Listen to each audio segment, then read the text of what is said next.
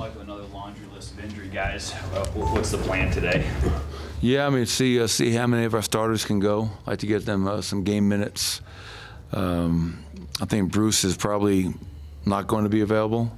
You know, that his knee has been bothering him a little bit. Played 38 minutes the other night, so he's doing his pregame workout right now. Kind of get an update after this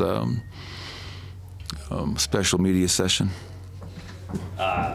Given that you guys have already clinched, you got 2 regular season games left, what's the goal for today?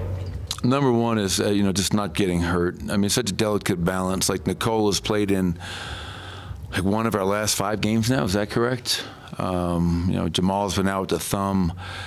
So on one level, I would love to get like our starting group some real minutes together. Understanding that we're locked in at 1, we can't improve, we can't move. And then on the flip side of that is, you don't want anybody getting hurt because we have our best chance of winning and making a deep play up front if we're completely healthy. So that's kind of the catch-22 that I find myself in right now. But I think our starting group needs to get some minutes together. Is that a quarter, a half, 3 quarters? We'll kind of see how the game goes. But my hope is after this, get with our training staff, and if our starting group can play, I think it'd be good for those guys to get out there and compete. Speaking of the starting group, how do you get KCP going and back to the KCP he was prior to All-Star break?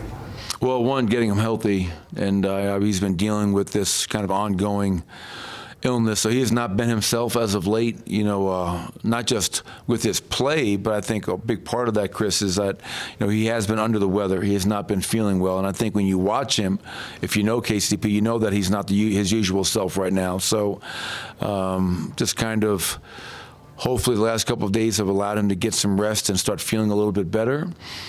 And then I have no doubt that he'll be, come playoff time, he'll get back to being the KCP that helped us become a #1 seed, because I think he's been instrumental in the season that we've had.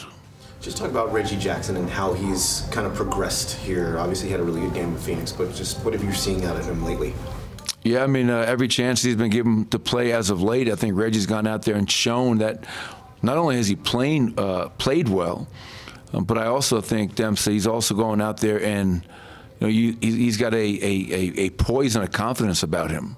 You know what I mean? Like when he's out there, he's running his team, he's getting to his spots, he's making his teammates better. He's really effective in the pick and roll game. So the neat thing about lately is that we've had guys that maybe who have not been in the rotation as of late, who have gotten a chance to play and play extended minutes. I think DeAndre Jordan was great the other night.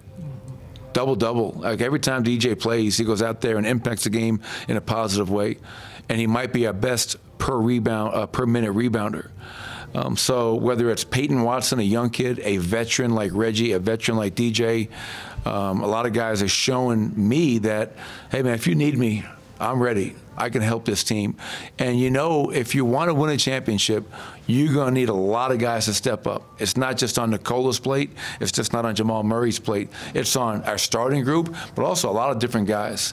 Each playoff round brings upon different matchups, different concerns, and I think we have a lot of different lineups that we can go to counter a lot of those. If there's a silver lining in the last handful of games dealing with the injuries and stuff like that, is it part of, okay, here's a playoff game, I'm going to need this guy who hasn't played in a while, play 15, 10 minutes, whatever it is, and you have confidence in a lot more guys, it seems like. Yeah, I think that's definitely been the one positive, Scott, about, Nicola being out, Jamal's thumb, different guys being in and out recently, is that Reggie, Peyton, DeAndre, getting Zeke Naji back, Ish, I think, has played well. Like, we have a lot of guys who have taken full advantage of whatever opportunity they've been given.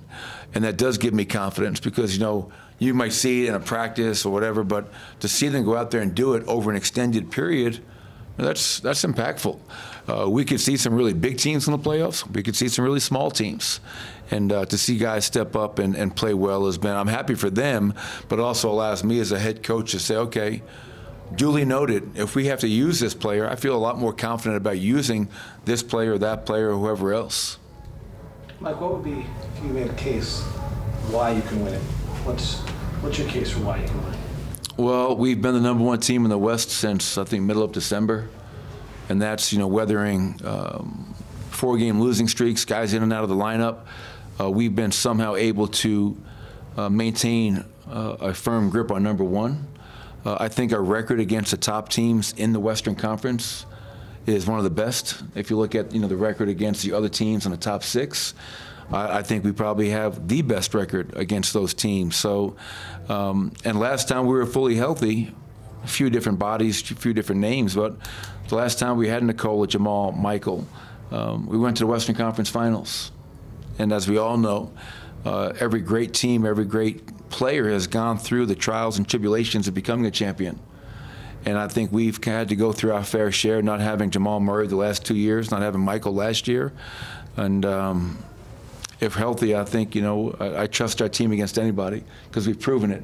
We've beaten every team in the league when we're fully healthy. And I have tremendous confidence in that group. But it's not going to be easy. I think it's going to be one of the more wilder and crazier playoffs and postseasons in recent memory. One more?